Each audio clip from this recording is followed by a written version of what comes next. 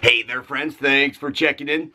Yesterday, a viewer named Walter contacted me and said, you need to report on this story. There is a representative for the state of Missouri who has created a bill that requires all residents between the ages of 18 and 34 to purchase an AR-15, and then they will get tax credits for that purchase. Now, I thought that was kind of funny. I looked into it. I'm thinking maybe it was a hoax or something like that. But then I looked today, and it's all over the news. This state rep, Republican Andrew McDaniel, he's a former sheriff's deputy. He created a bill that states just that. All residents between the ages of 18 and 34 have 1 year to purchase an AR-15. And then they would get tax credits for that.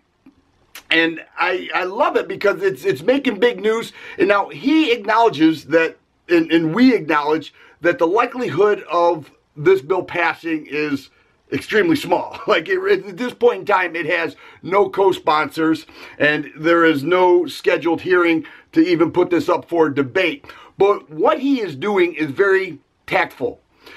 He even said, or it was reported that he said, that the absurdity of the anti-gun politicians and the way they just throw stuff out there, like if this has an expanding stock, if this has a muzzle hider, flash hider, if this has a, this type of trigger, this, ban this, if it has armor piercing ammo, ban it, and they do this all the time. So we look at this and we say, well, you can't require or mandate somebody to purchase a rifle if they don't want to. You can't tell somebody where to spend their money.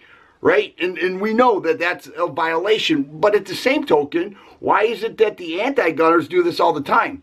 They know they are going to propose legislation that is never going to pass. They know that.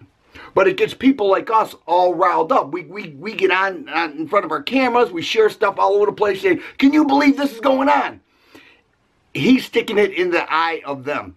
That's what he's doing, and it's working. It's generating the attention that I'm not sure he wanted or expected, but I love it. I think it's excellent.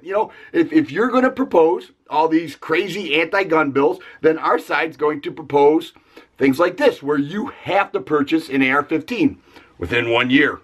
Now, he's calling this the McDaniel Militia Act.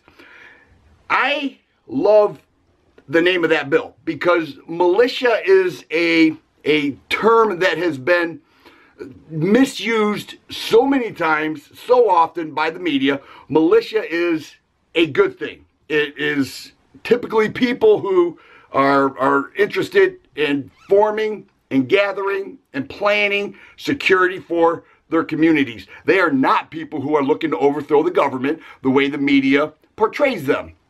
And talk about absurdity. They have really done a hatchet job on militias. And I live in Michigan. We have many militias throughout the state, outstanding people, and they provide a service for their community.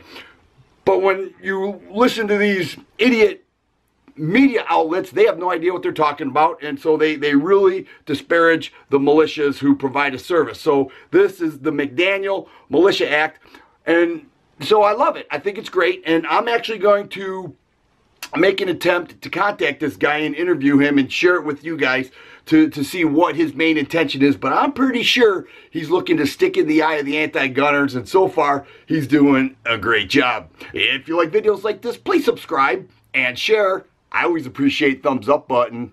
Thanks for watching, and you guys be safe.